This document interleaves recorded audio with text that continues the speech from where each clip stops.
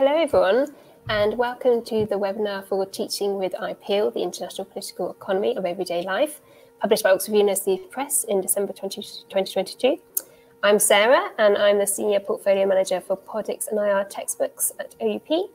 Thank you so much for joining us today, and I'm really delighted to welcome three of the authors on the IPEAL project, Juanita, Lena, and Ben, who are all based at the Department of Politics and International Studies at the University of Warwick in the UK. So in this webinar, we're going to be discussing the unique teaching approach taken in the textbook and talking about how this approach benefits students who are studying IPE. We're going to make sure we've got plenty of time for questions after the discussion, so please do pop any questions you might have in the chat. So let's start with some introductions. I'm going to ask each author if you could just introduce yourself, please, and say a little bit about your academic background and your expertise. So if we start with you, Lena, please.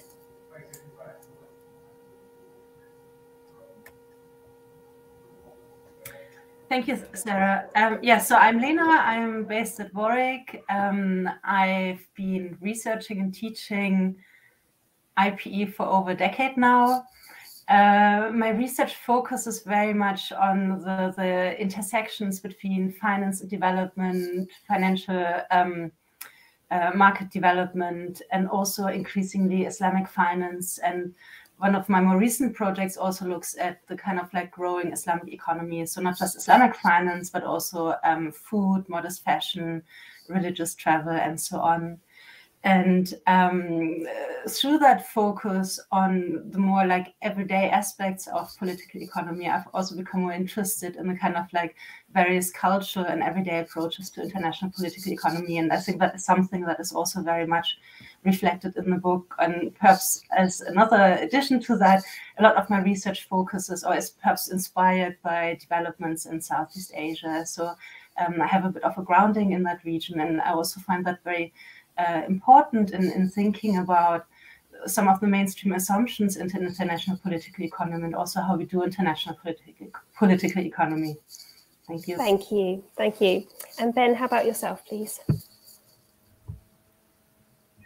Thanks, Sarah. Hi, everyone. My name is Ben Richardson, a colleague of Lena and Juanita's, if you just heard. My research interests have been in international trade and using food and agriculture really as a sort of case study area to explore issues around things like land rights and labour rights have been particularly important. And more recently, diet and consumption patterns have become a bit more of an interest to me. Geographically, I guess I've unintentionally perhaps developed a particular interest in the UK and former British colonies, actually, and the way that those historical ties have been kind of renewed in the 21st century. So that's me. Thank you. Thank you, Ben. Thank you. And finally, Juanita, please. Hi, I'm Juanita Elias. So my teaching and research interests lie broadly in the area of feminist and gendered approaches to the study of political economy. I've been involved in a range of different projects, often with a geographical focus on the Southeast Asian region that really look at how the kind of gender biases and assumptions that play out in state development policies are experienced by people in their everyday lives. So through things like their experience as migrants or migrant activists, through things like people's access to housing and mobilising around evictions, and also through things like women's employment in garment firms in Southeast Asia. So a lot of my research kind of has a central focus on kind of women's experiences of globalization and the global economy. And I've also undertaken work in the UK as well, looking at kind of political economies of care and caring in the context of a sort of crisis of social reproduction. And I'm just generally very interested in kind of concepts like social reproduction, how they kind of intersect with issues around race and ethnicity, how they are mediated by geography and other issues as well.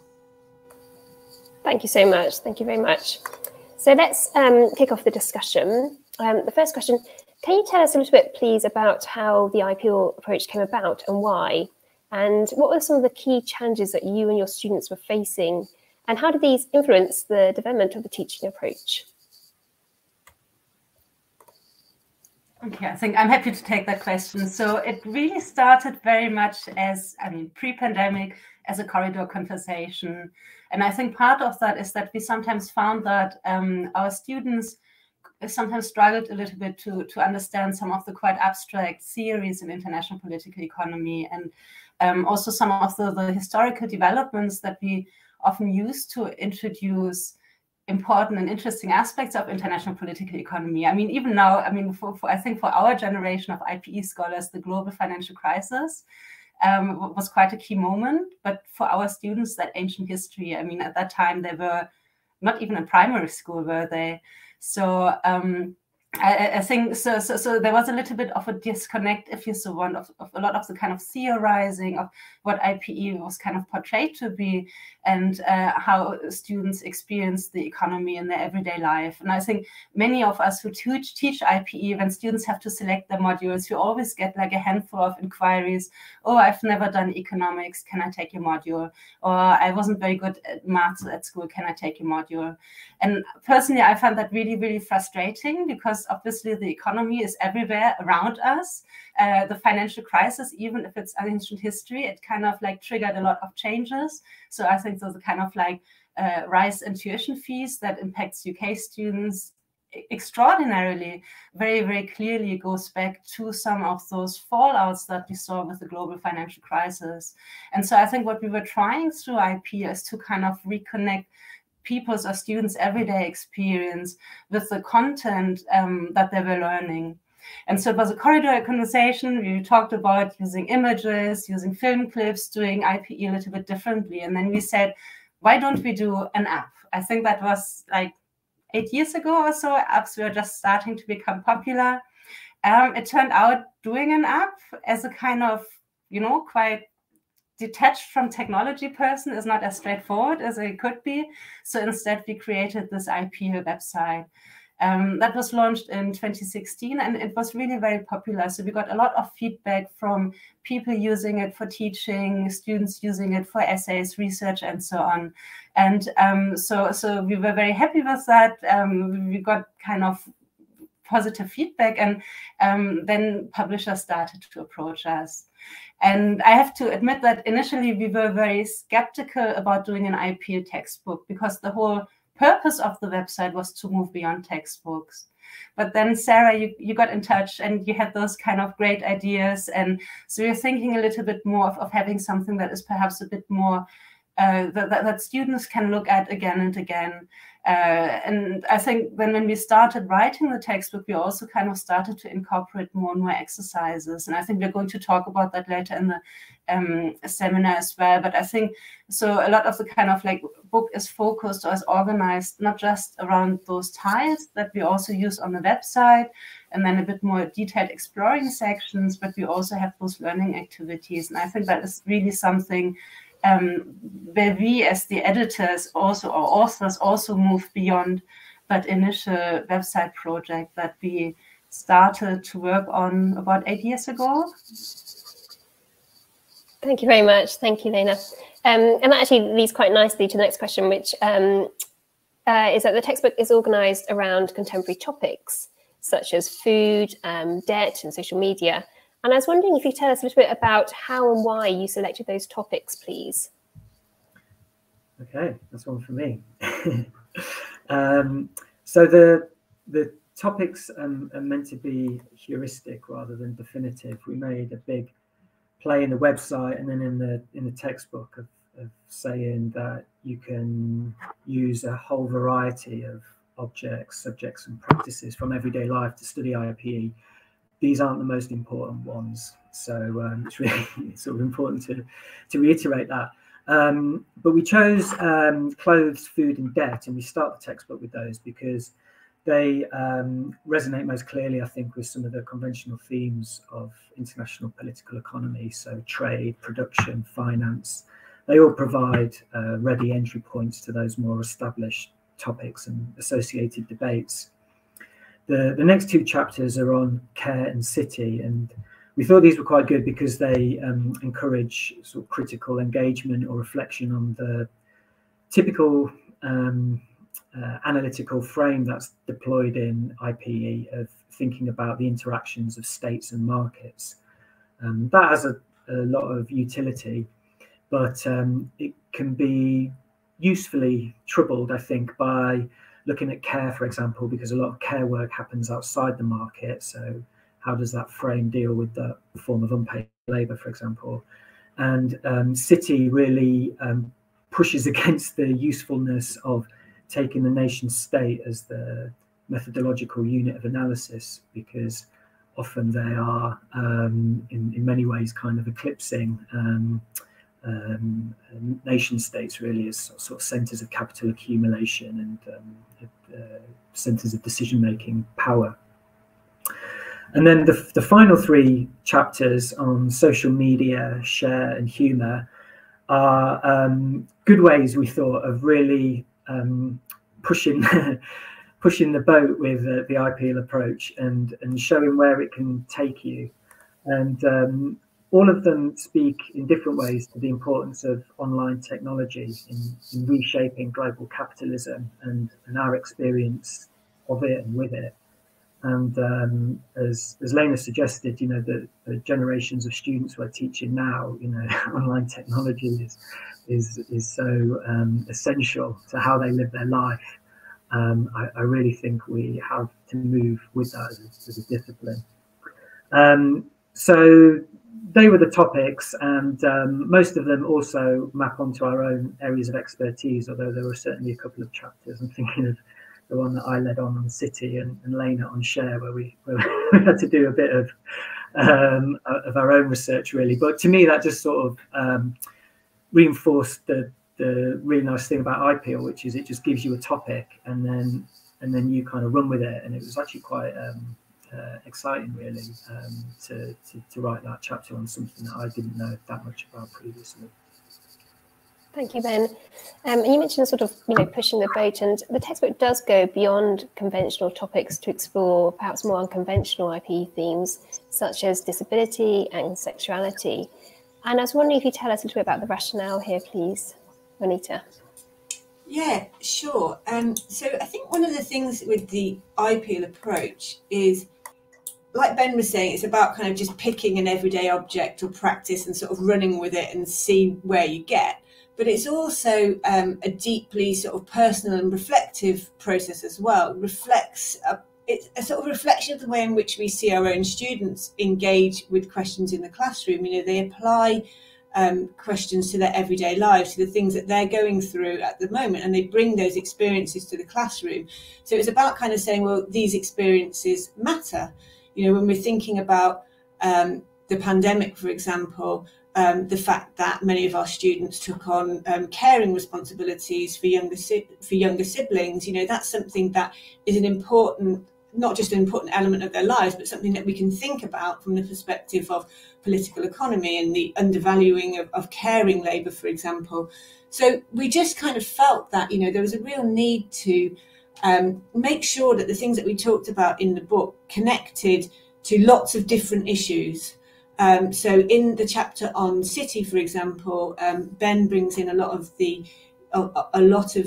themes around disability and access to the city and who the city is for. In the chapter on care, for example, you know, one of the things that's discussed in that chapter is some of the heteronormative assumptions that underpin care economies and alternative forms of caring, so such as emerged during the AIDS crisis, for example.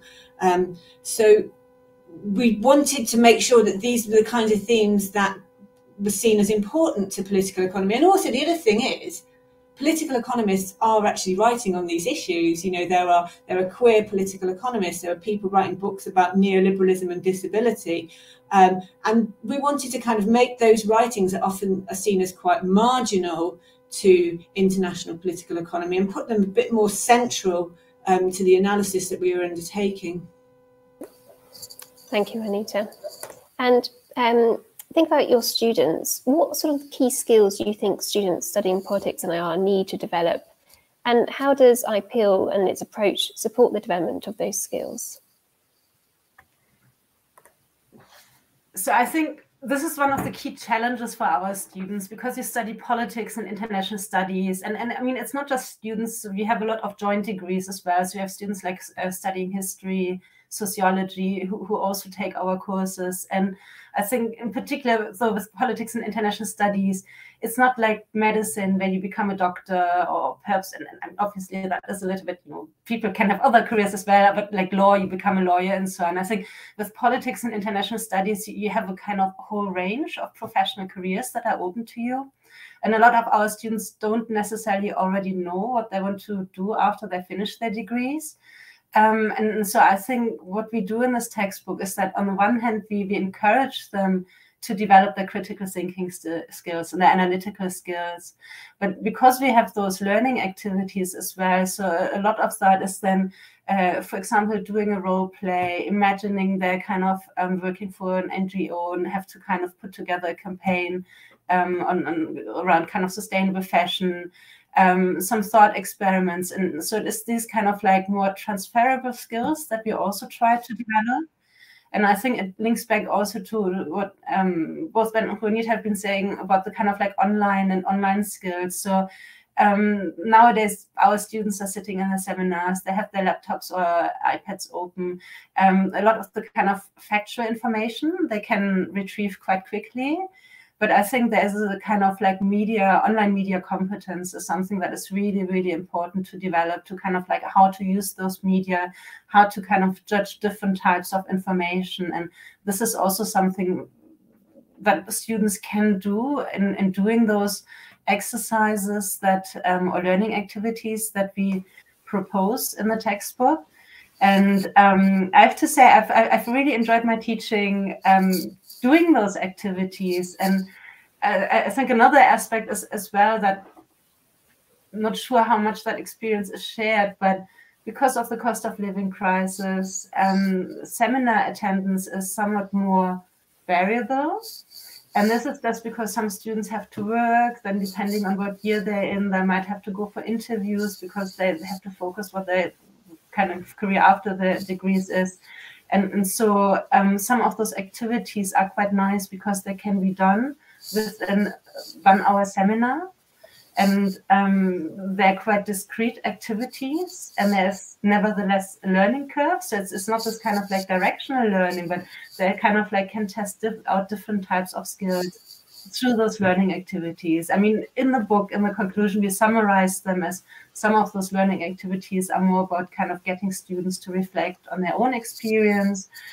Some of them are more to kind of like enact some of those ideas that we present in the textbook, and some are then also kind of to stimulate more the kind of creative side of our students, so to design a meme, for example.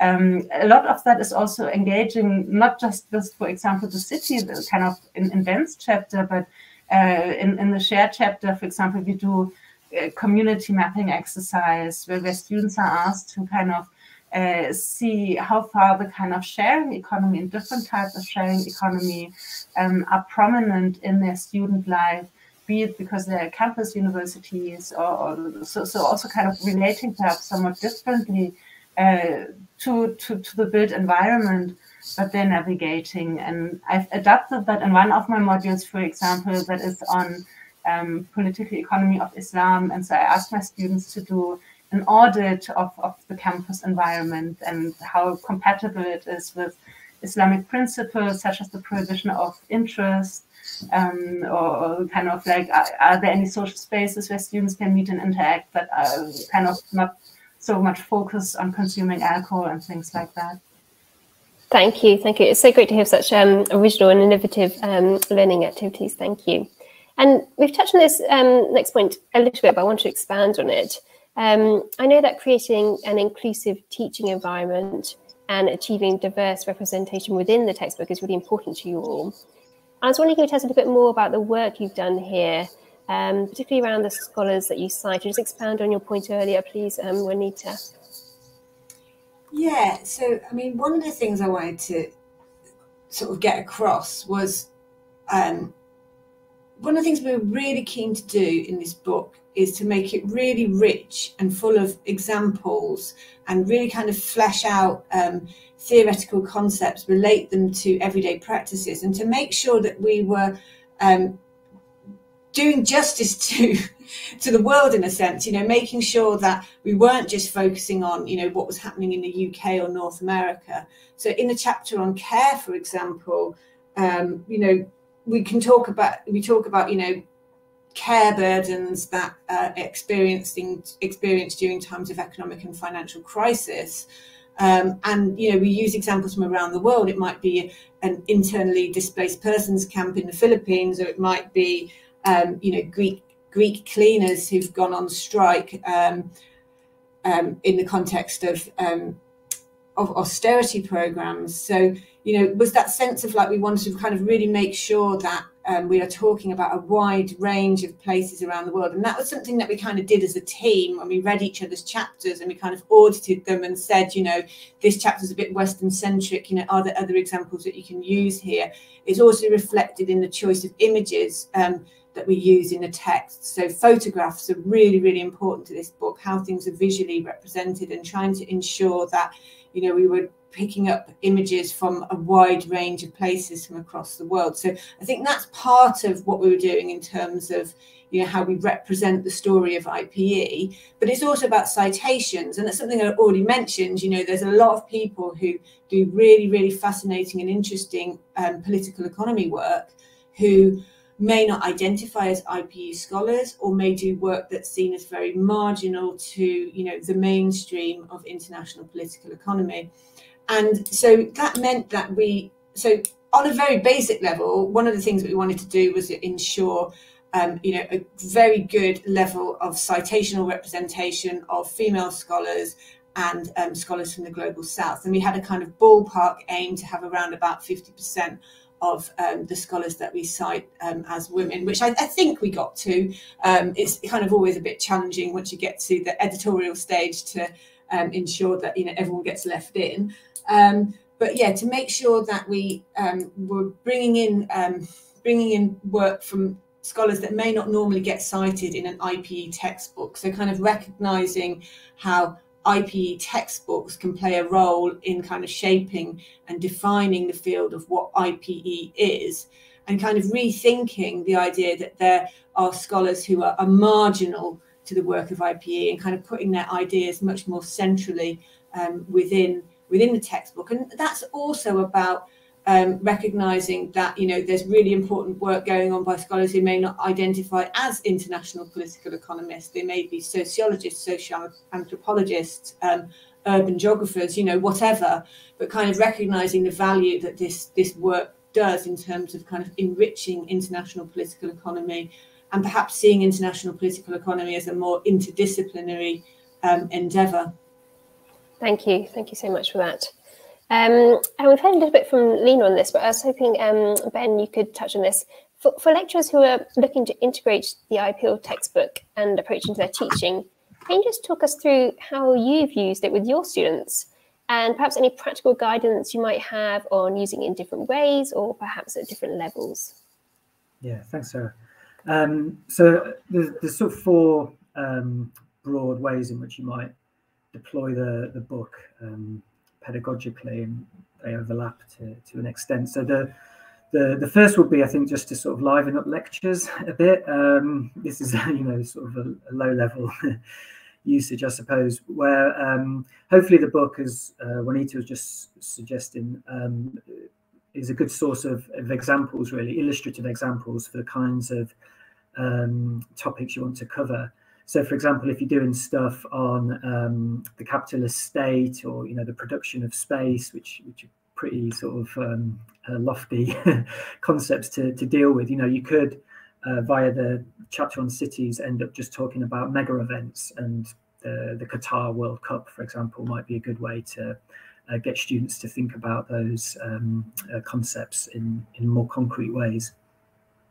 Hopefully, the multiple choice questions would be a good thing for people to throw into lectures. So we were a bit skeptical about these, but I think we were well won round by by you and your colleague Sarah, because as Lena was saying earlier, you know, the idea of, you know, getting students to learn facts, I just don't think really is a worthwhile endeavour anymore in an era of instant information online.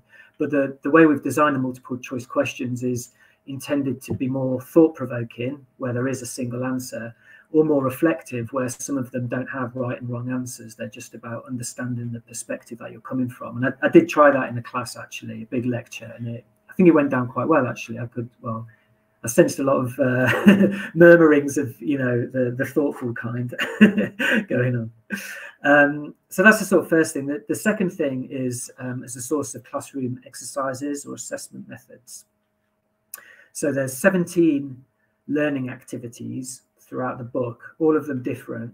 And what we really hope to do here is to just provide people with a bank of ideas really to draw on, not to replicate these learning activities exactly as we've written them, but just to suggest really what different ways you might engage the students. I've got a deep-seated dread of a silent seminar class. So for me, some of the activities that are kind of require little preparation that you can just drop into a seminar and ask students to do on the spot, things like a thought experiment or a quick kind of role play exercise, they've been really good. Others require a bit more effort. So in the care chapter, there's an activity on social annotation where, you know, multiple students comment on a single policy document. And that's something you could do as a flipped classroom exercise, where you get them to do that before the seminar or class, and then discuss it in there with them. And then some of the learning activities could be deployed as assessments, where they sort of more obviously fit with established marking criteria. So the clothes chapter's got an activity around doing a podcast. So, you know, we know one of our colleagues in another department uses that as an assessment. That's been really worthwhile for everyone, I think. So the third thing is to just have the book as a key reading for a single week. If you're doing a course on international political economy and you just want to have 1 week on everyday IPE or something similar like cultural political economy, I think the introduction to the textbook could be a really good overview for students wanting to know what that approach is about, who's involved with it, and what they were trying to achieve by doing cultural political economy or everyday political economy, and you know, the theoretical lineages it draws from. So hopefully the introduction might serve a particular purpose as well. And then finally, if you want to go all in as a sort of signed up fan of IP, or it could, I think, work quite well as the basis for a module, a one-term module, probably, you know, something around 10 weeks. And you could orient this either to new students by focusing more on the introductory sections of each of our chapters, which are just intended to sort of grab your attention with a particular example from everyday life, a case study, if you like. Or for students who've done IPE before and want to push themselves more, the later stuff in the chapters where we sort of ask them to explore particular questions, I think could be a good way to sort of build on what they've learned already in more conventional modules, perhaps. And then as a sort of capstone assessment, the conclusion asks students in the learning activity to write their own IPEL tile, we call them, basically an equivalent of an entry on the IPEL website, quite a short piece. But I've seen lots of people in other universities use this as a kind of assessment method where you just ask students to pick something that they're interested in and write about that. It seems to be so much more rewarding for the students because they can follow their interests for the marker, because you don't have to mark the same essay 50 times. And also it's a lot more kind of plagiarism proof, I suppose, in an era of ChatGPT. I think that's sort of an increasing thing that we have to bear in mind. So they were the 4 ways you might find it useful to draw on the book here. That's fantastic. Thank you, Ben. And thank you to all of our authors for those very informative and helpful responses. We're now going to turn to the audience for any questions you might have. And I can see we've got one posted there already. This is actually from Jasmine at OUP, who asks, can you tell us more about how you got students involved in the creation of the resources and the different resources available through the book, please? Who would like to have a go at that one? Okay, so I'm happy. I mean, it connects a little bit to the origin story of IPEAL. And this is because when we started the website project, we had funding from the Warwick Institute for Advanced Teaching and Learning. And one of the conditions of that funding was that kind of students would be involved as co-producer of knowledge. And so for the website, we had a student advisory board.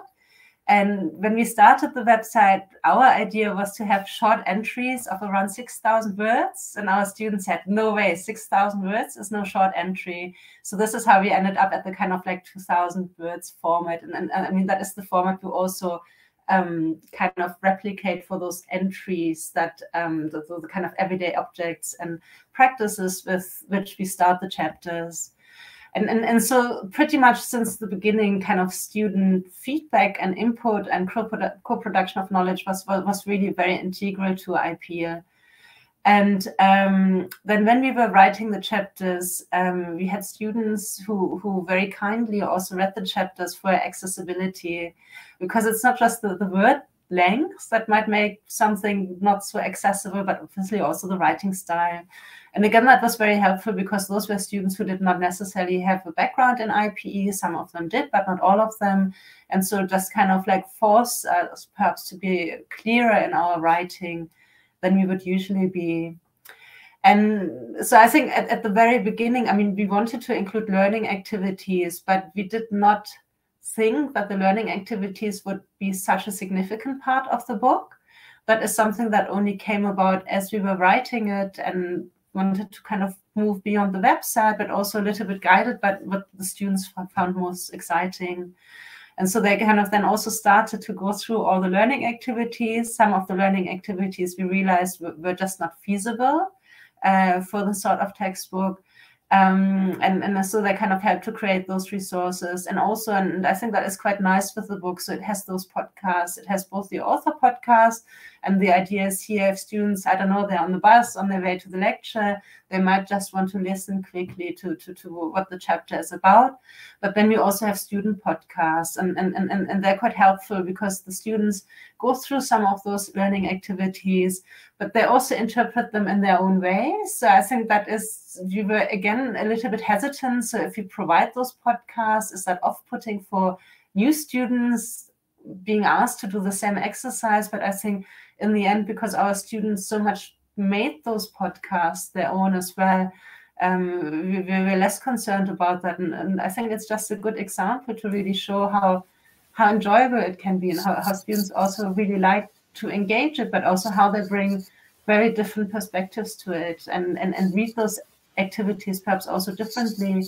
I mean, they were intended in an open-ended manner anyways, but perhaps they read them somewhat differently from how we thought they would engage them. And again, I think it contributes to this openness and this encouragement for students to kind of learn in their own way. Yeah. And some are more like visual learners, audio learners, and so on. And so that is something we wanted to stress as well. But it was nice, again, then also to get the student feedback. And of course, I think we all have been using the learning activities and chunks of the chapters for the last 3 years or so in our teaching. And so, I mean, there was the student, the podcasters and readers, but all our students over the last 2 or 3 years at Warwick and when we were teaching elsewhere, that they have been very heavily, unintentionally perhaps on their side, involved in shaping our thinking and helping us to produce the final textbook and resources. Thank you, Lena. Thank you. We've got another question. This is from Seda saying, do you have any thoughts on how the book might be used across other disciplines? So, for example, for perhaps a sociology student. Who'd like to take this one? Yeah, I can do that one. I'm going to try to share a screen. So hopefully you can see this. Is that right, Sarah? Is it coming up? Can you give us a thumbs up, Sarah, if it's visible? Yeah, oh, great. We're working, thank you, Ben.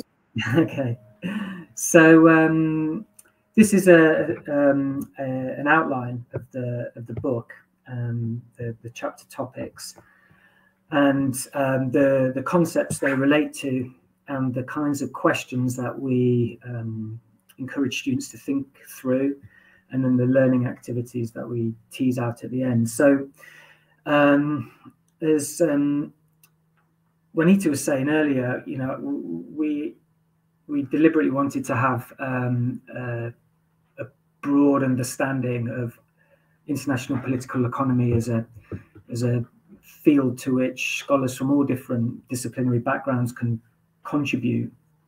So I would sort of say to people who are working in cognate departments to politics and international studies, which is our one, to use this book less as a way to sort of get an orthodox take on IPE and how it should be done, but rather to think, oh, these are some debates that this group of scholars are having. We can feed into that too. We can sort of contribute and enrich that, and a good way to do that will be to kind of identify a similar concept or question that, in this case, Sarah, in regards to your question, sociology deals with, and use that as a sort of jump-off point. So we actually draw on the work of one of our sociology colleagues in the chapter on clothes, when we're looking at how is desire manufactured, because this spoke in particular to sociological ideas, I think, around how one presents to other people, and the kind of the work that goes into that, and, you know, sort of attachment to brand and all the rest of it. So there are lots of these connection points out there. So yeah, hopefully the book sort of invites people into these interdisciplinary debates. Yeah. Thank you very much, Ben. Thank you.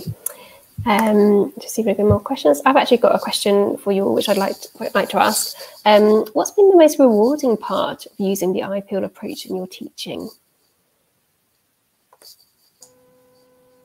Who'd like to answer that? Anita? I can take that. I mean, I think part of it is just about kind of giving you the confidence to try alternative ways of developing sort of seminar activities and that kinds of things with students. So, you know, I've done things like thought experiments. I've got students that undertake their own time use survey.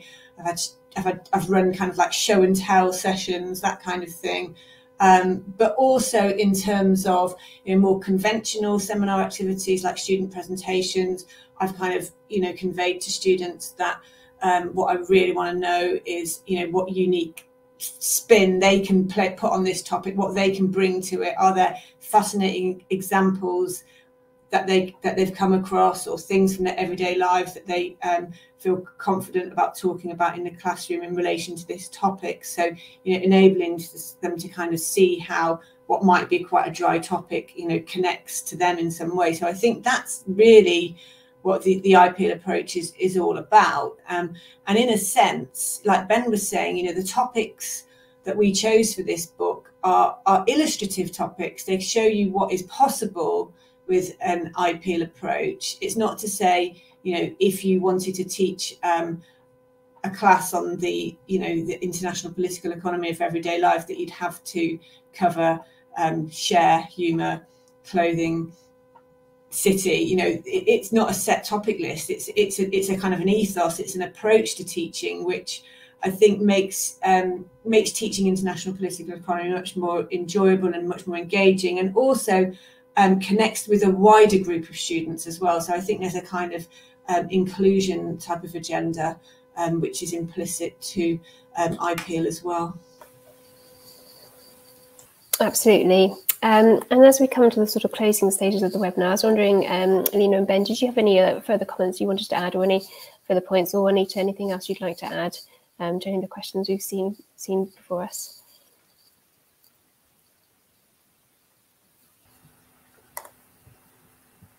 Only just to reiterate what Juanita just said, the absolute best thing about the whole project is the payoff in the classroom when you see students getting into the topic, the subject field that you love yourself. I don't know what more you need, really. That's it. That's really lovely to hear. Really lovely to hear. I'll just check and see if we've got any more questions. I think that's covered all of them. So I just want to say thank you again to all of you authors for such a helpful discussion, and of course to our audience for engaging and for your participation. And yeah, I hope you'll enjoy the session, and we'll close the webinar now. So many thanks to everyone. Thank you. Thanks, Sarah.